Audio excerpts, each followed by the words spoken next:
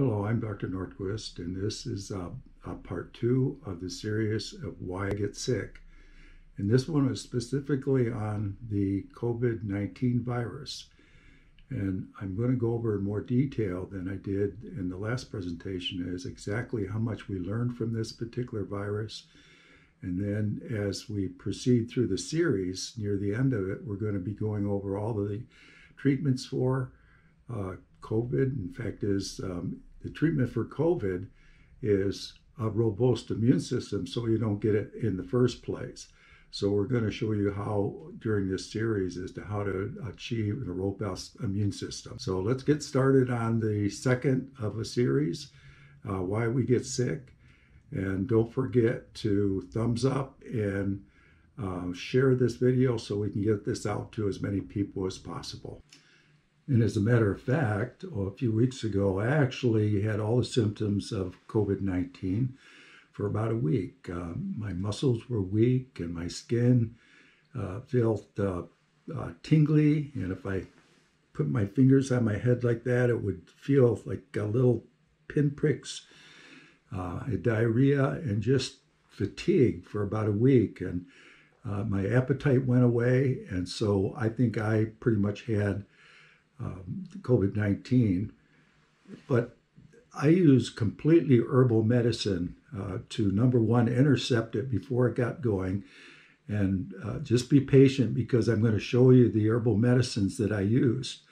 And one of them is the same one I used for many years when I get that little tickle in my throat and I think I'm going to get a virus. And so I take this herbal medicine and it just knocks the soreness or that tickle out of your throat, and you don't get a cold, or if you do, you get a very mild one. It lasts a day or two. And then the other herbal medicine was 4 pills a day for 2 weeks. And so my wife, who is Chinese, was able to procure that for me. And I think between the two, I had an extremely mild case.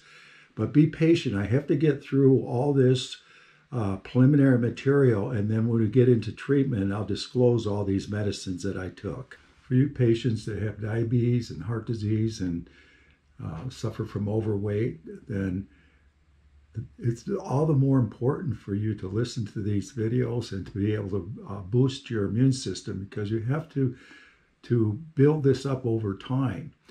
And when it comes to the symptoms of COVID, you want to do the herbal medicine immediately. As soon as you get a scratchy throat, then the herbal medicine starts. And that way you can avoid getting sick. But if you start to get sick and you don't intercept it, then make sure that you see your doctor and do what we're going to go over the medicines that the physicians use when you actually get serious. Because when it's serious, it requires sometimes hospitalization and medications that we're going to talk about in a few minutes for you patients. So in our office, if you come in, I'm going to have a program that helps people, number one, lose weight, and actually how to get healthy so that when these viruses come along, they're not going to hurt you. We know the COVID-19 has new strains now. So when you can take the vaccine, which I encourage you to do, but the thing is, we now know that vaccine may not be so good for the strain that's appeared in London or in England. So make sure that you get on this program and get healthy so that these viruses can't kill you. You can go back and review it. That I started publishing books in 2009 on the subject. The Stealth Killer was the first one, and that basically introduced the relationship between gum disease and Alzheimer's disease, and also Lyme disease and syphilis. So all those are related to each other. And then the other book is Chronic Disease Unfairly Targets Women, and I think it's for all women should read that book. And then The Silent Saboteurs, my co-author David Krutchkoff and I collaborated on this book, and this gets into a lot more detail in the relationship between gum disease and systemic disease. And the Legalized Crime Implant Dentistry Turf Wars and Modern Chronic Disease talks about the legal problems with patients who suffer from chronic disease with multiple missing teeth, and how that patients with more and more missing teeth, which I called multiple tooth syndrome, seem to have immune suppression and also cognitive decline. I think that's a very good book for most dentists that are implant dentists to know what they're getting into. And then to stop Alzheimer's disease, it basically is a short summary. So I just want to make sure you understand that purchasing these books, all of the proceeds go into further research on this subject.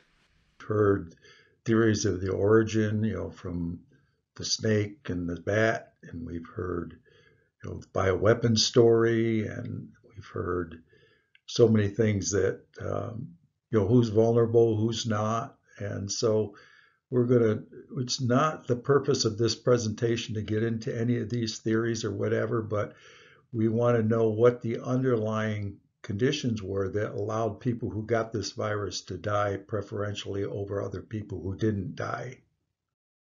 Early on, we had reports from China that the virus actually didn't originate in the Wuhan seafood market, because there were other cases right from the very beginning that were not related to that seafood market at all.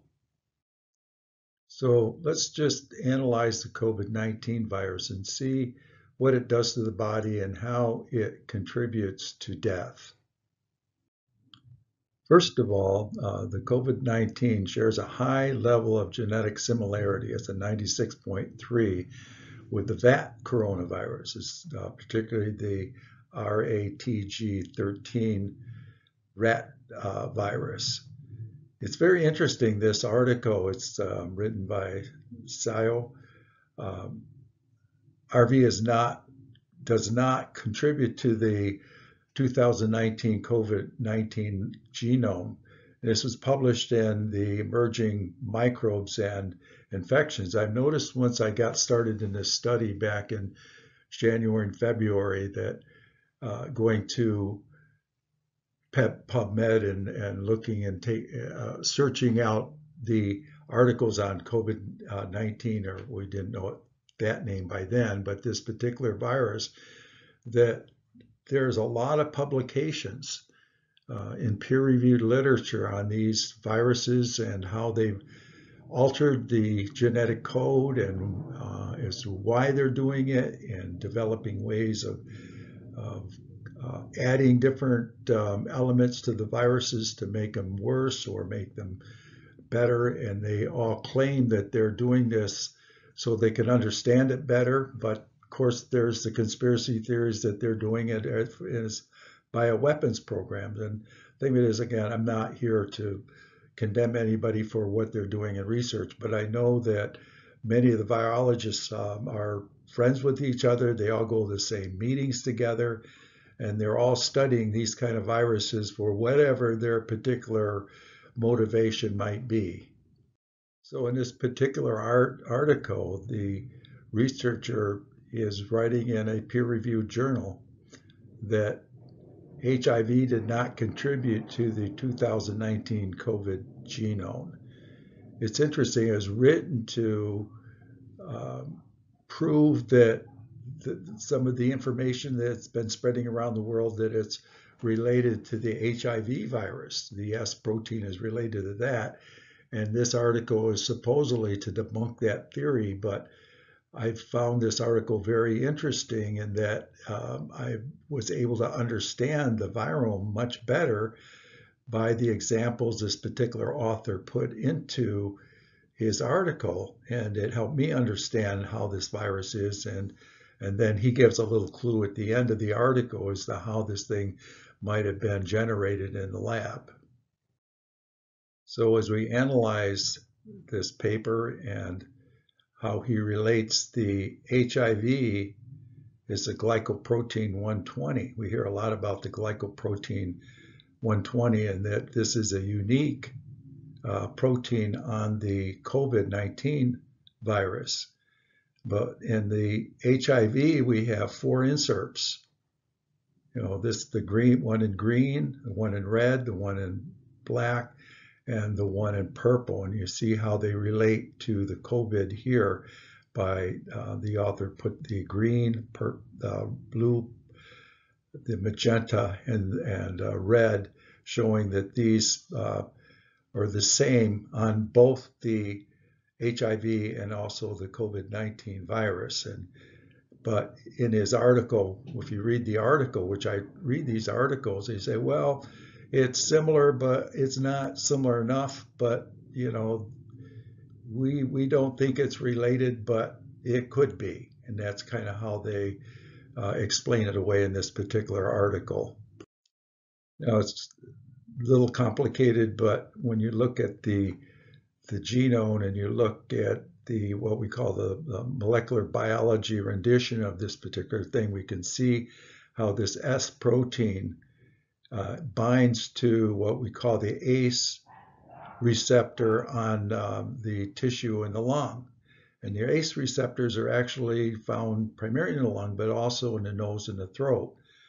But this particular protein is related to the SARS and also the bat virus, and this seems to be why this particular virus is so contagious, and that this binding to this ACE protein is so efficient, and that's why they think that this particular virus is causing so much trouble and it is so infective. So in his article by Seo, he was trying to explain how the HIV did not contribute to the COVID-19 genome. But I read the whole article, and in his discussion, he said, but if it did, you would have to put the two viruses together, the bat virus and the HIV together, in the mouse culture, and they'd have to culture those two together in the same cells. And as a matter of fact, Mitrovic, in her discussion of the COVID virus, how it was done, admitted that that was exactly what happened. A lot of the research done on these particular viruses are published in very well accepted peer-reviewed journals.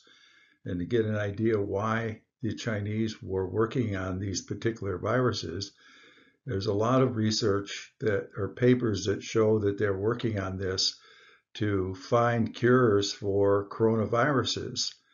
And so they were working with HIV cassettes to find if they could be placed in the coronavirus, and then they could target that with a vaccine, trying to find and understand the viruses and how to get better vaccines. And I think that was the primary motive of most Chinese biologists.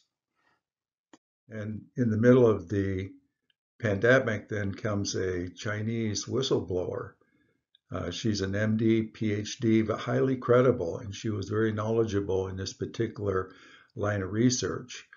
And she actually reported that the COVID had a furin cleavage in what we call the coronavirus spike glycoprotein, the S cassette on the protein, that's not characteristic of nature. And you have to go and research out, listen to what she has to say, because she actually gets into more important issues, such as the bioweapons program in China. And this possibly was a bioweapon, but she really didn't commit to whether it was released by accident or whether it was maliciously released. So she's very credible, and I think that if you really want to know the truth about things, you have to listen to all the voices. Wang, and another Chinese biologist, in his paper described a smoking gun in the COVID-19 virus, and it was the same S protein that was discussed in the last slide. And they had a furin cleavage RRAR within the S1, S2 spike glycoprotein. This actually increases the infectivity and transmission of the virus, and that is why it is so highly contagious. And this is not found in any of the other SARS-like coronaviruses, and it's definitely not characteristic of natural viruses. Now that we've learned a little bit about the virus, and my question is, well, how in the world did they precisely add cassettes here and there in viruses? And so I started doing a little research, and of course, we've all heard the word CRISPR, and this is how they actually edit DNA. And CRISPR stands for clustered regularly spaced short palindromic repeats. And it was discovered while they were studying what we call bacteriophages and their attacks on cells. And they studied the cells that survived the attack by the virus, and they found these tiny little patches of DNA, and within the DNA, they found these segments that matched the virus. And so as they studied this, they began to understand how this process works, and I'm going to try to explain it to you. It's hard to describe very complex things and make it simple. But when the viruses were attacking bacteria, the bacteria was somehow able to read various portions on the viral DNA and would cut out these little segments. And a protein called a Cas9 protein would pick up these little segments, and they would go around and test the viruses. And when that section matched, the Cas protein would latch onto it and literally cut the virus and stop its replication. So here's a rendition of that Cas9 enzyme, and I have a little tail out with the virus DNA code. And when it finds an identical match, it latches onto the virus target DNA and actually cleaves the virus so that it disables it altogether. Every cell in our body contains a copy of our genome, over 20,000 genes, 3 billion letters of DNA. DNA consists of 2 strands twisted into a double helix and held together by a simple pairing rule. A pairs with T and G pairs with C. Our genes shape who we are as individuals and as a species. Genes also have profound effects on health, and thanks to advances in DNA sequencing, researchers have identified thousands of genes that affect our risk of disease. To understand how genes work, researchers need ways to control them. Changing genes in living cells is not easy, but recently a new method has been developed that promises to dramatically improve our ability to edit the DNA of any species, including humans. The CRISPR method is based on a natural system used by bacteria to protect themselves from infection by viruses. When the bacterium detects the presence of virus DNA, it produces 2 types of short RNA, one of which contains a sequence that matches that of the invading virus. These 2 RNAs form a complex with a protein called Cas9. Cas9 is a nuclease, a type of enzyme that can cut DNA. When the matching sequence, known as a guide RNA, finds its target within the viral genome, the Cas9 cuts the target DNA, disabling the virus. Over the past few years, researchers studying this system realized that it could be engineered to cut not just viral DNA, but any DNA sequence at a precisely chosen location by changing the guide RNA to match the target. And this can be done not just in a test tube, but also within the nucleus of a living cell. Once inside the nucleus, the resulting complex will lock onto a short sequence known as the PAM. The Cas9 will unzip the DNA and match it to its target RNA. If the match is complete, the Cas9 will use 2 tiny molecular scissors to cut the DNA. When this happens, the cell tries to repair the cut. But the repair process is error-prone, leading to mutations that can disable the gene, allowing researchers to understand its function. These mutations are random, but sometimes researchers need to be more precise, for example, by replacing a mutant gene with a healthy copy. This can be done by adding another piece of DNA that carries the desired sequence. Once the CRISPR system has made a cut, this DNA template can pair up with the cut ends, recombining and replacing the original sequence with the new version. All this can be done in cultured cells, including stem cells that can give rise to many different cell types. It can also be done in a fertilized egg, allowing the creation of transgenic animals with targeted mutations. And unlike previous methods, CRISPR can be used to target many genes at once, a big advantage for studying complex human diseases that are caused not by a single mutation, but by many genes acting together. These methods are being improved rapidly and will have many applications in basic research, in drug development, in agriculture, and perhaps eventually for treating human patients with genetic disease.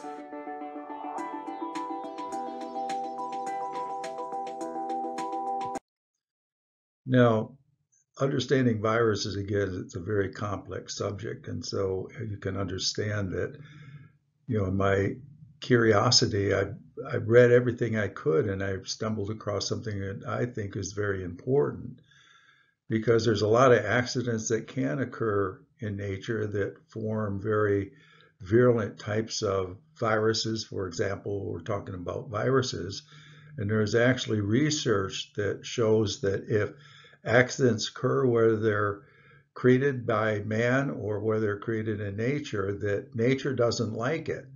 So there's a natural attenuating mechanism that can occur that starts to denature these accidents.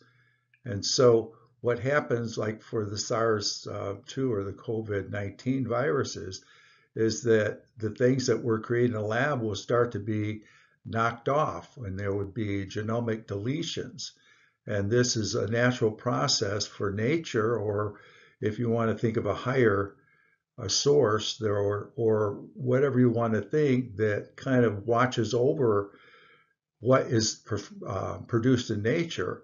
And when accidents occur, there's a natural occurring thing that actually starts lopping off those accidents and bringing that virus back to a normal acting virus, so that it doesn't cause as much death in the population as it could have. There's a very famous biologist from Russia, Kumatov, and his article written in a Russian language backs up that notion that I just talked about nature denaturing wild viruses. This notion that nature tries to disrupt or to denature rogue viruses is confirmed by a very famous French biologist, Montagnier, and confirmed by this professor, the Russian, Kumatov. And what they found is that the sequencing in the coronavirus was part of the HIV or the AIDS virus. And they went on to say that nature tries to constantly get rid of rogue segments of this virus. So in the COVID-19, the parts that make it virulent get smaller and smaller as time goes on. And I think that we can, as we look back at the pandemic now, we can look back at it for several months. And I think this is exactly what happened. The first original parts of this virus were very, very virulent and killed a lot of people initially. And then as time went on, it became less and less virulent. And now today, the whole president's staff, including himself, got it. And it was very, very mild. And most people that get it today, for the most part, don't even know they have it. For example, I was with my daughter just this last weekend, and she got tested and found out that she was positive, and she had a very mild cold several months ago. And so now I think that the virus is attenuated to the point where it's not a danger to most people and the public.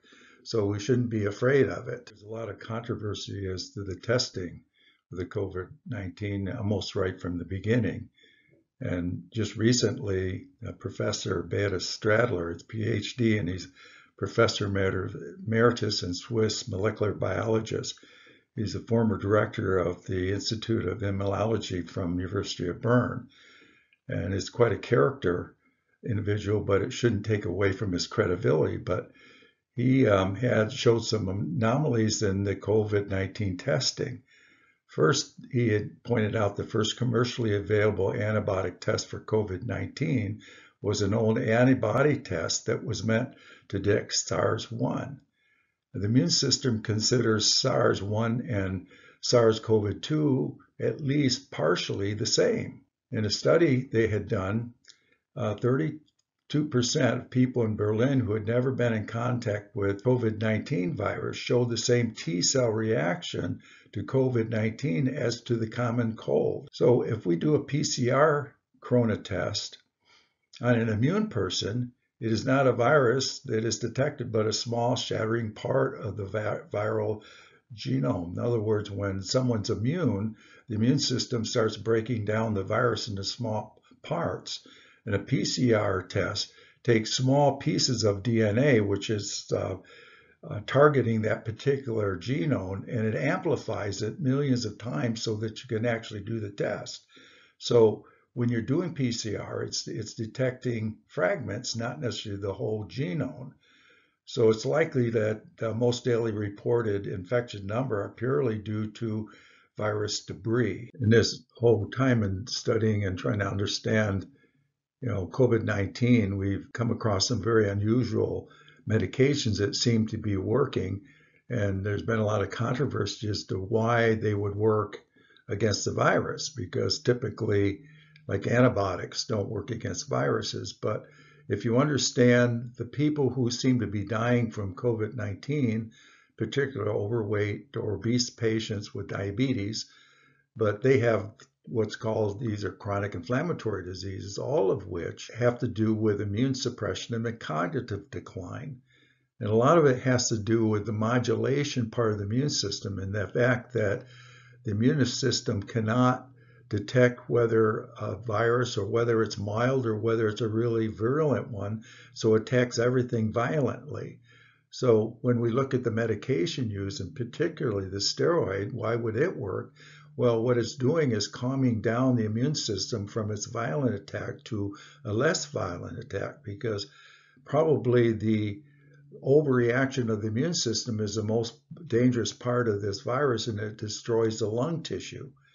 And vitamin D, for example, they give that because vitamin D in all these patients is lowered. And we're going to discuss this as this slide presentation continues, that this whole vitamin D mechanism, we now know that vitamin D itself, the vitamin D25, is low, but the active form of the vitamin D is 1,25, which is high, and we're going to discuss why that's important. So two of these medications give us a lot of indication is that these chronic inflammatory diseases cause immune suppression that allow the virus to kill the patient. Continue on with discussion of medications and why they work with COVID-19.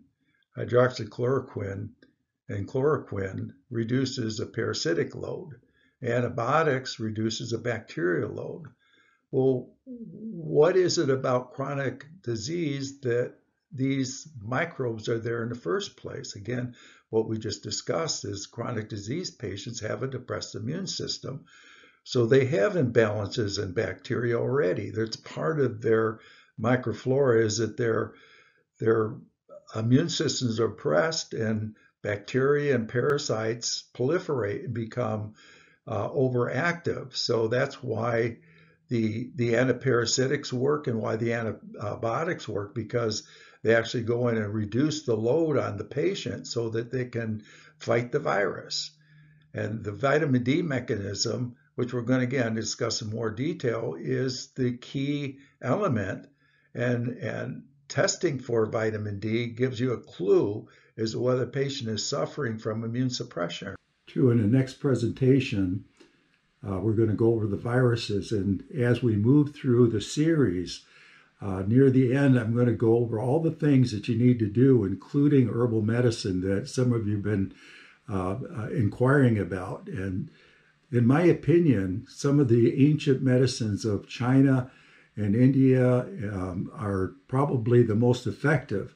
And they've been used for thousands of years, and we're going to cover that, but be patient until the end, or if you want, go purchase the Virus Killer book, and that's disclosed in that book as well. This concludes the lecture on the COVID-19, and I hope you understand it better and understand how important this information was in our understanding of chronic disease and why people succumb to this virus. And also, it's similar to the regular viruses that we get every year. Many people die of that. So it's very important that you stay healthy and have a tip-top immune system, be able to avoid these viruses.